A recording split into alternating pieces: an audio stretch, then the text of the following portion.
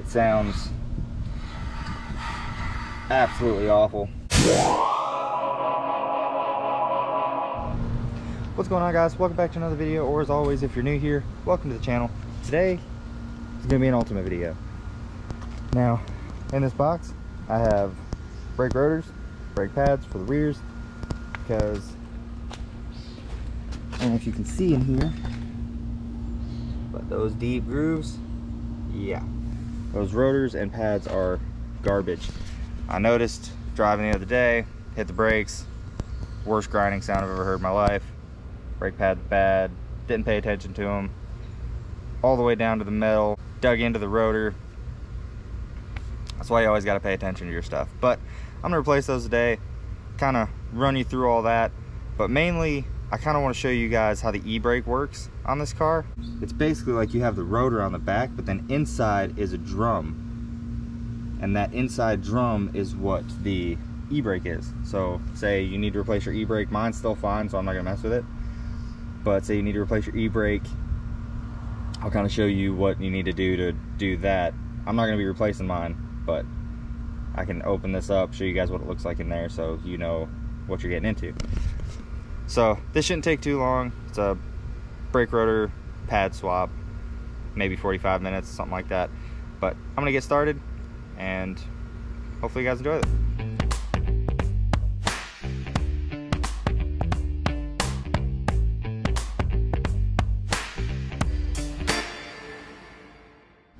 Okay, so as you can see, I got the wheel off.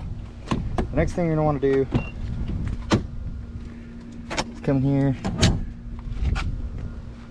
pop your hood, go to your brake reservoir, just go ahead and unscrew that top, because you're gonna be compressing your caliper down there, and if that cap there could blow it off, and then you have to buy a new cap, all that good stuff. So I'm gonna go ahead and take this caliper off, but first I'm gonna kind of show you the extent of the damage I got going on here. So deep pits. It sounds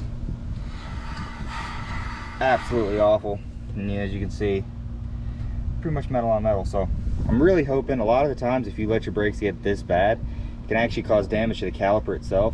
So I'm actually really hoping I caught this before I overextended the piston.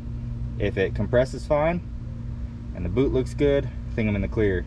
Hopefully we're all good. So all you got to do really to get even this whole thing off is just 2 bolts, which is this one up here. You can take these ones off, but you got to take this bracket off anyway since you're removing the rotor. If you're not, you can get away with getting this bolt, loosening up this one, and then this thing can just slide out of the way. Slide your brake pads out, put them back in, slide it back up, real quick and simple. But since I'm replacing the rotor, I'm gonna have to take off this bracket. So I'm just gonna take off the bracket entirely and then compress my caliper that way, pull the pads out, because it's basically the same thing. So you got your bolt up here, and there's gonna be another one down here in the same exact spot. So let me get zipping that off real quick. Okay guys, so I think I got lucky. The cylinder retracted just fine. The boot looks fine. Sprayed it down with some brake clean. Had a little bit of crusties in it, but oh, that's good. And yes, you can take the pads out and all this stuff with the bracket and caliper together. And I need to get the little hardware out, because my new brake pads came with new hardware, but I'll show you how to do that. Now, this is my old rotor. As you can see, that top one is just gashed. The back doesn't look terrible, but still, it's probably good they're getting replaced. And then this is what I'm talking about. So here's obviously your bearing, and I'm gonna spray all this down with brake clean because it's a little old in here, but you can see my shoes are still got a lot of life left on them, and so that's why I'm not replacing mine. You got your little adjuster sleeve in here. This is the same as like any kind of brake drums. So like if you have an old car that's got just drums, the circle, this is the exact same thing. If you know how to replace those, you can replace this.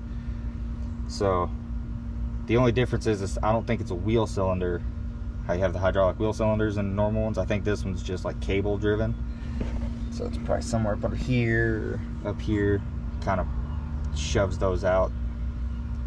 So if you ever need to replace these, it's basically the same exact thing as regular drums. So just keep that in mind. And then, yeah, so we'll get to cleaning all this up, getting it all nice and neat, and then start plopping the new stuff back on. So here is my new one. Mind you, you do need to get some brake clean, spray it on this, wipe it down really good, because it comes with a coating from the manufacturer to where it doesn't rust while it's on the shelves. So if you put that on with your brakes, you won't get good enough friction to, I mean, you'll stop, but it won't be good enough. It'll wear it all out faster, all that good stuff. So just grab some brake clean. I think this can at O'Reilly's is like $4, so it's definitely worth it. Spray it down, wipe it down real good, and then get to putting her on, get your new brake pads on, and you're good to go. So just for comparison, got that old nasty worn out one in with new goodness, nice and thick. So let's get to it.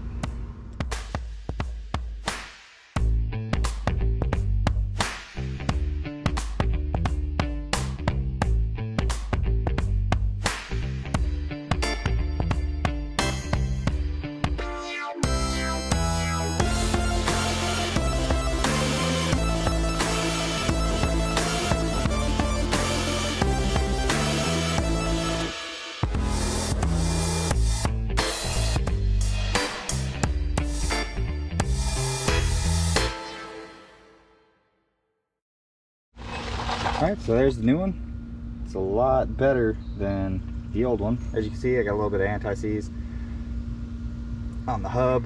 I got it on the inside of there so it doesn't stick. If I ever need to do this again, you'll always want to put a little bit on these little slider pins, and then you're done. So I'm gonna go ahead, put the wheel back on this side, then get that other side wrapped up, and I'll do that off camera since I already did this side. But I'll show you guys the old parts, and then yeah, I'll probably wrap up this video. So I'm gonna get to do that, and next time you'll see me, I'll be showing you guys stuff I took off. All right guys, so car's done, wheels on, everything wrapped up. Gonna go check the brake fluid, top that off if need be, and then that whole thing's done. These are all the old nasty parts I pulled off. That rotor doesn't look terrible, but you're replacing one, you might as well go ahead and replace the other, and the kit that I bought came with both. So you gotta, with these ones, since it's the drum in the back, you do gotta tap on it with a hammer and get it off. Can't remember if I showed that, but just be careful not to hit the studs, and a few taps around it with the hammer, get it good to go. These are all my old nasty pads. Those rusty gross clips, but